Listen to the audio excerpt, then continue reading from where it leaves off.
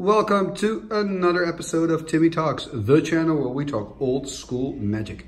And today we have something to celebrate because we just hit subscriber number 200. So that's fantastic news. And to celebrate, I'm going to open this booster pack of Alliances.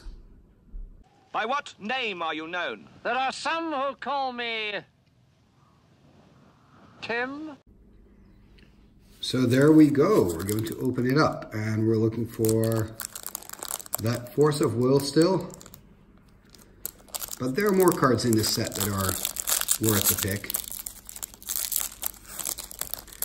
So I'm going to open it up.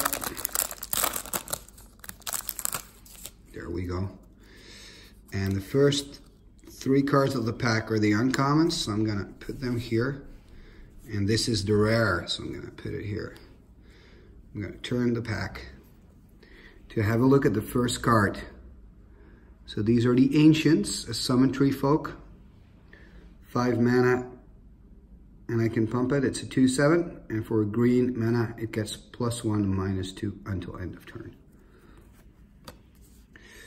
And Casting of Bones, an enchant creature. And it reads, if enchanted creature is put in the graveyard, draw 3 cards. Choose and discard one of those cards.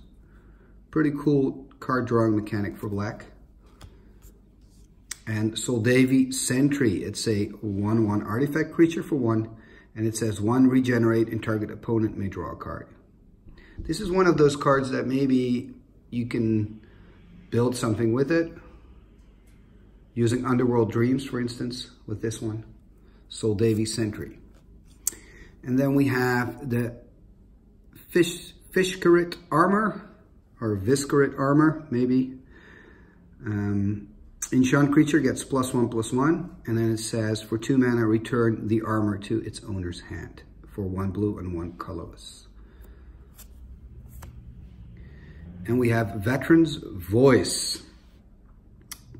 Play on a creature you control, and it says pay 0, tap enchanted creature to give any other creature +2/+1 until end of turn for 1 red. Some nice art going on there. You see how they, no, they're not connected. Veteran's Voice, so this must be the veteran there. Interesting, and how good would this card be if it didn't have that play only on a creature you control? Then it will be kind of insane. Oh, and this one, the Soldavi Sage. I like this card, and I think I pulled this one last time. And it says, it's a creature. It's a 1/1 for a blue and a colorless. And it says, tap, sacrifice 2 lands to draw 3 cards. Choose and discard one of those cards. Very nice card. Reminds me a little bit of the Sage of Latnam from Antiquities, one of my favorite cards. And then we have Errand of Duty. Let's make some space here. Errand of Duty. 2 mana, a white, and a colorless. And it's an instant, and it says, put a night token into play. Treat this token as a 1/1 white creature with banding. Now, it took me a while to realize that that banding attribute is quite powerful, because when you're playing on the defense, and you have 1 banding creature, you can put all your defensive creatures in a band together. And that means that you get to decide the damage that's being assigned by the attacking creature. So this card is much better than you might think when you look at it in first glance. And then there is Martyrdom. And it's 2 white and a colorless. And it says, until end of turn, you may redirect to target creature you control any amount of damage. Could be useful when you got hit by a huge fireball and you just sack one of your creatures. But not a very interesting card. Okay, so let's have a look at our uncommons here. So I'm gonna flip it.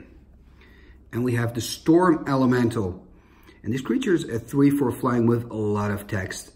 And let's look at the first ability. It says, remove the top card of your library from the game to tap target creature with flying. And for another blue one, remove the top card of your library from the game.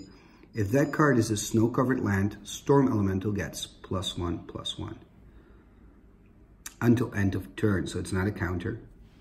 And it's 6 mana, so wow. Okay, that's a bit harsh. And then we have a red card coming up. And it's Gorilla Shaman. See, this one's quite nice for 1 red. And when you pay double X, so 2 and 1, destroy target none, creature artifact with casting cost equal to X. So this can actually destroy artifacts for you. An artifact killer on a stick. And our last uncommon, it's white. And it's from Kaya Foglio, so that's probably means it's great art. It's not a creature. And it's an inheritance. Oh, this is a nice card. For 3 mana, it's an enchantment for 1 white. And it reads 3, draw a card. Use this ability only when a creature is put into the graveyard from play. And only once for each creature into your graveyard. Okay, so far we don't have a lot of value yet. So that means that our rare is our one and only chance. So this is our rare card. Will it be a Lake of the Dead? Bam! And it's a Winter's Night. Oh, that's interesting. It's an enchant world. Whenever a snow-covered land is tapped for mana, it produces 1 additional mana of the same type.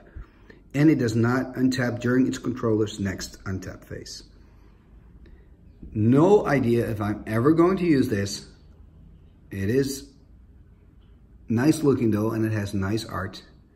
Enchant World, Winter's Night. Thank you for watching this episode of Timmy Talks. If you'd like to see more openings, just click on the link that's appearing right now. And you can also check out other playlists on my channel to see some old school magic. Thank you for watching and see you next time. Igitus figitus sumba kazee.